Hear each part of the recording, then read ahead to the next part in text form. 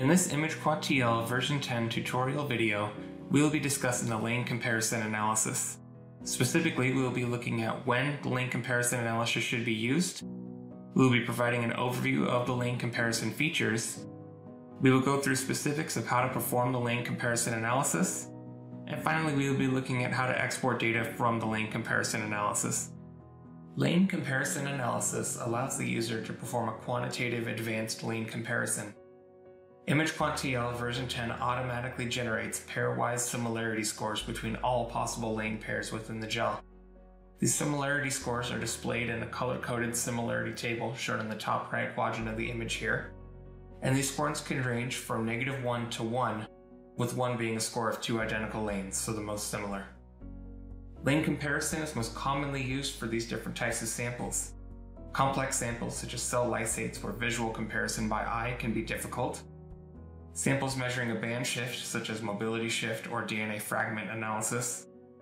Or finally, protein purification analysis such as comparing collected fractions from an ECTA chromatography system. Next, we will show the steps that are required to perform a lane comparison analysis.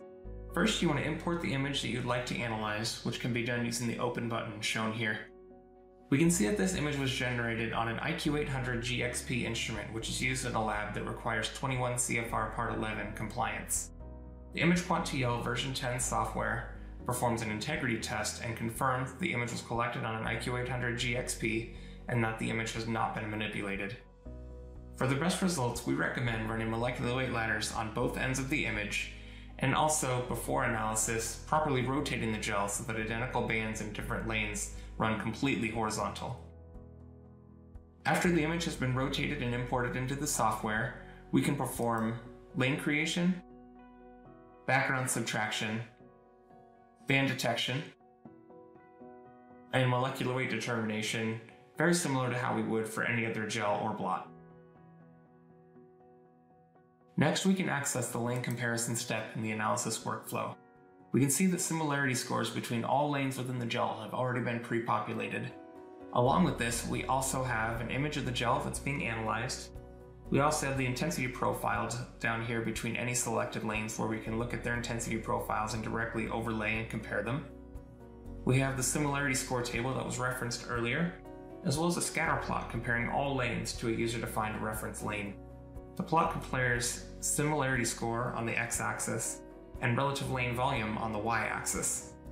Finally, on the right, we have a dendrogram, which groups all lanes according to their similarity scores. To perform similarity score analysis, the user must do the following steps. They must first define a reference lane from this pull-down menu here.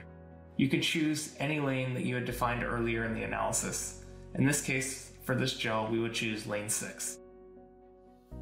Next, we have to choose an alignment method. You can choose MW or molecular weight if you chose to use a molecular weight ladder in your analysis, and if you did not have a molecular weight ladder, you could choose Auto RF. We recommend molecular weight for the most accurate and quantitative analysis. From here, you can choose any lanes that you would like to compare their relative profiles to by selecting that node in the dendrogram. For example, all 4 of these on top. We can click here, and we have all 4 of their profiles shown here in the bottom right. In order to perform a lane comparison analysis, the user must perform the following steps. First, they must define their reference lane, which you can use this pull-down menu to select any lane that we defined earlier in the analysis.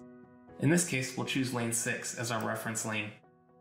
Next, we must determine what type of alignment we would like to do. If you have a molecular weight ladder in your gel, go ahead and select MW.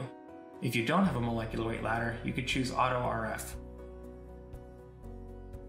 Finally, if you want to compare different intensity profiles in the intensity profile comparison tool down here, we can choose any node within the dendrogram. For example, if you wanted to compare all 4 of the lanes up here on top, we could select this, and all 4 of those intensity profiles are directly overlaid for direct comparison here.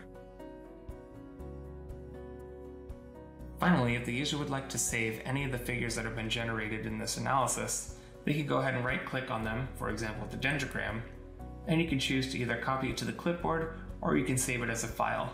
These can then be put into an Excel file or any other data presentation that you would like.